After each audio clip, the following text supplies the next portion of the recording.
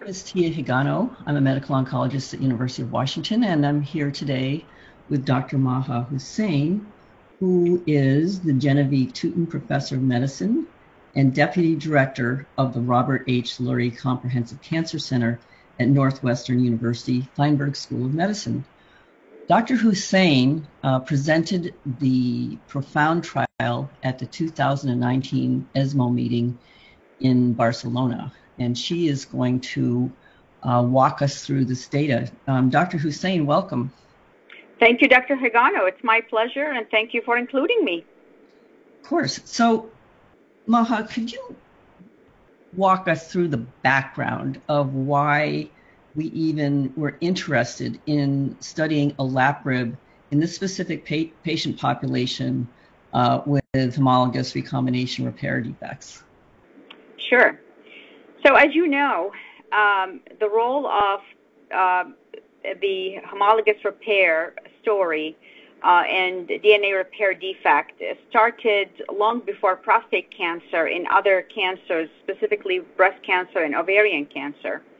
And the Stand Up to Cancer effort that occurred in the early 2010s, 2011s, I believe, basically was targeted at evaluating the molecular profile or the genomics profile of metastatic castration-resistant prostate cancer.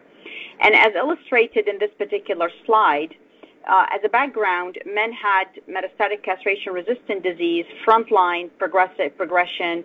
They underwent a metastatic disease biopsy, and their tumors were sequenced. And what was interesting is that somewhere around 20% or greater of patients had tumors that harbored DNA repair pathway aberrations. The most common of those were the BRCA1, 2, and ATM, and there were others. Now, as part of the Stand Up to Cancer, there were several clinical trials, but one specific one was the TOPARP trial, which basically was a clinical trial that was done in men who had metastatic castration-resistant prostate cancer that has progressed on prior therapy. And these patients' tumors were included as part of the Stand Up to Cancer genomic sequencing. And what was interesting is the fact on your left-hand side here, you'll see that the patients that had the higher response rate was with olaparib was in patients who had DNA repair defect alterations as opposed to those without. And then on the right-hand side, you will see that, in fact, this was translated not just with response rate, but with regard to progression-free survival, PSA responses, and overall survival. So that really prompted the design of a phase 3 trial to try to answer the specific question. And so that brings us to the study design for PROfound. Great. Why don't you walk us through that? Tell us who the patients were in terms of eligibility and some of the key findings. Certainly. So the eligibility criteria are highlighted in here. The key criteria were that men had to have metastatic castration-resistant disease that has progressed on prior new hormonal agents, such as abiraterone or enzalutamide, and they were required to have alterations in at least one or more of the qualifying genes with direct or indirect role in homologous repair recombination.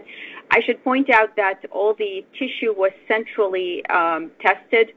Men were stratified by previous taxane and the presence or absence of measurable disease, and then they were included in two distinct cohorts. Cohort A was men who had BRCA1, 2, or ATM, and cohort B was any other alteration that was related to DNA repair defect pathway.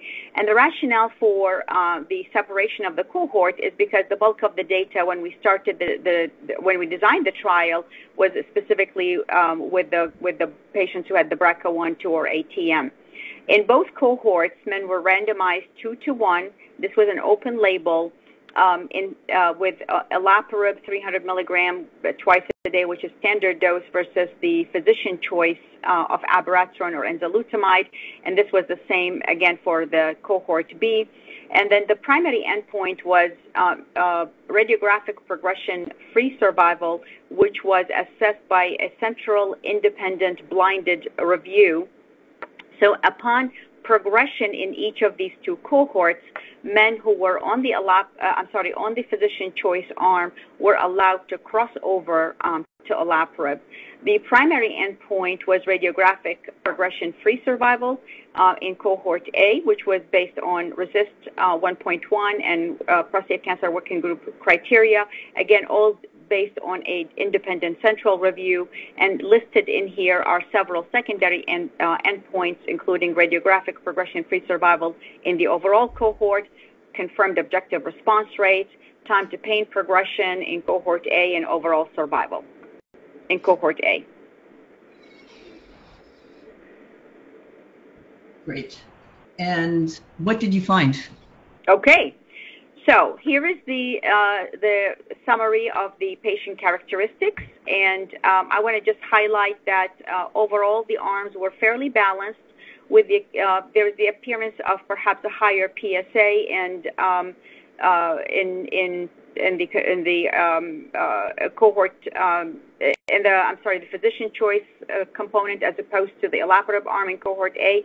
However, the interquartile were really comparable. This is a very heavily pretreated patient population. As you see here, these patients have seen enzalutamide abiraterone at least in 20% of the times or so. Basically have seen both of these agents previously. Over 60% of these men have seen docetaxel, have seen chemotherapy, docetaxel being the most common agent. However, somewhere about, again, 20% of the patients have seen both docetaxel and cabazitaxel. So again, a heavily pretreated patient population.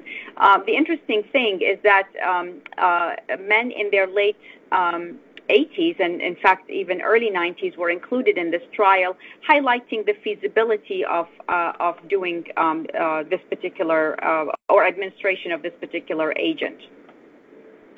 The overall treatment was well tolerated. The adverse events or toxicity profile was very consistent with what has been known for olaparib previously. Anemia was the most frequent adverse event, with high-grade anemia occurring in about 21.5% of patients. I should point out this should be taken into consideration.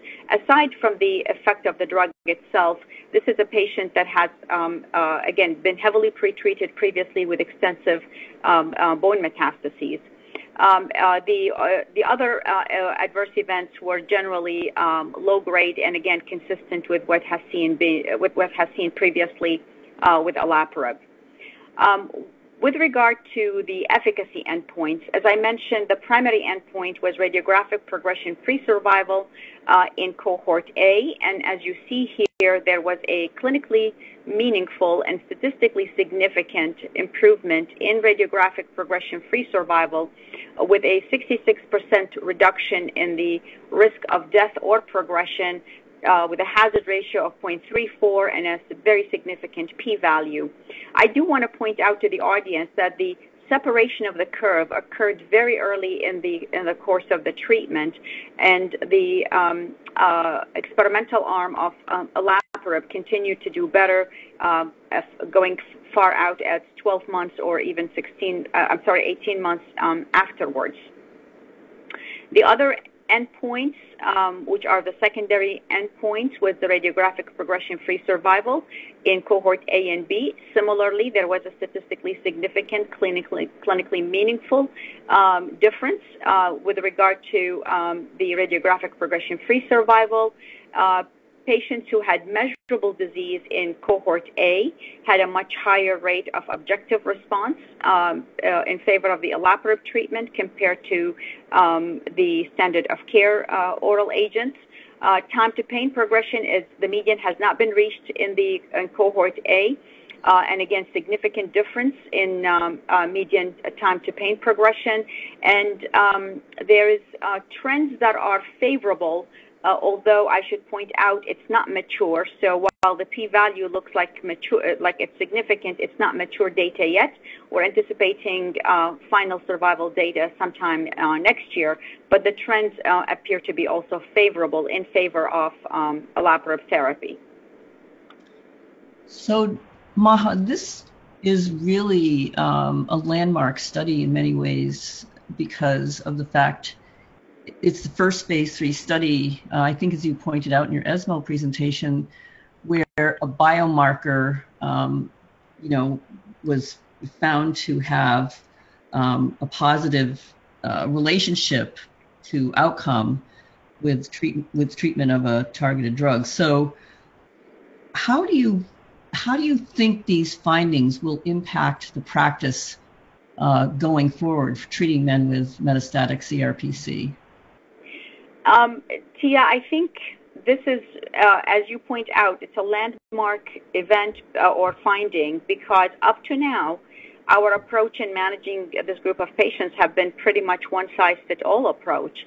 Assuming the FDA will favorably review this, and obviously that's the ultimate hope, that this drug is going to be available, I do think that it changes the way we practice with regard to incorporating the role of genomics for the purpose of targeted treatment in the management of prostate cancer. And I would recommend that early on, as patients have metastatic disease or are in the beginning of developing castration-resistant disease, it would be ideal to actually check their tumor genomics.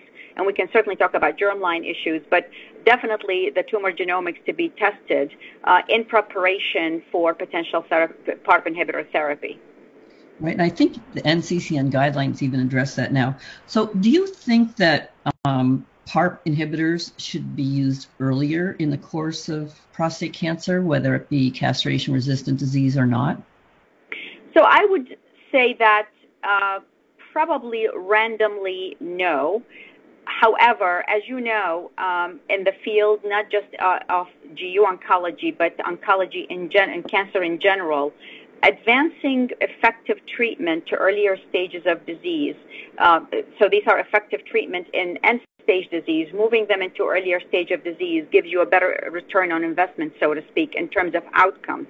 And I think we've seen multiple signals, taxotere being moved to the hormone-sensitive space, enzalutamide, apalutamide, abiraterone, and so on.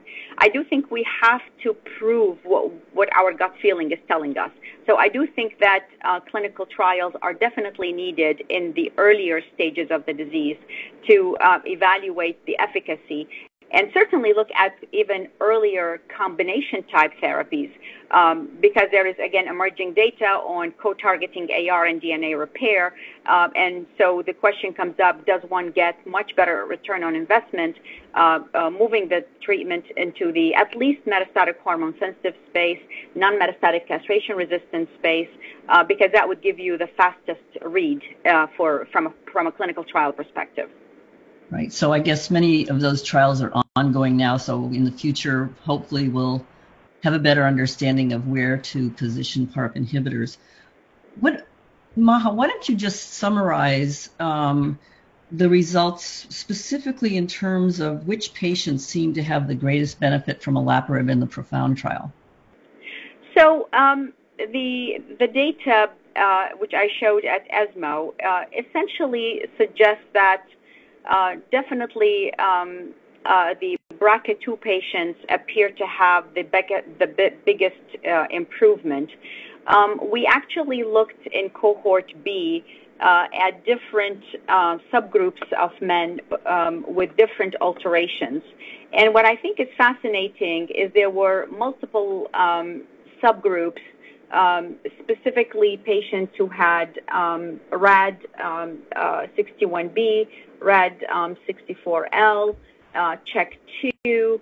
To my surprise, actually, CDK12 appear to have also what appears to be an improvement over the control from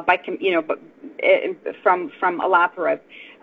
But at the end of the day, as I said, it's a lot of these subgroup analyses tend to be exploratory in nature, and they're certainly not powered, but the trends are definitely there. I would say the strongest benefit is still in BRCA2.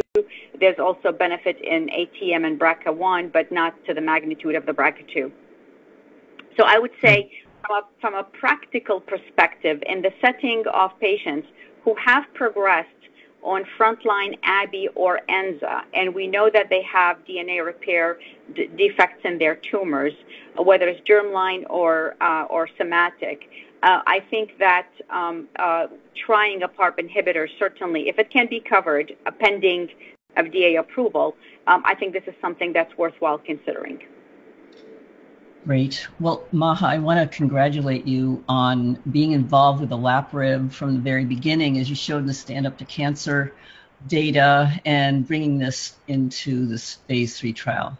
Thank you very much for sharing your thoughts with us. It's been great hearing your discussion. Thank you, Tia. Thank you for the opportunity.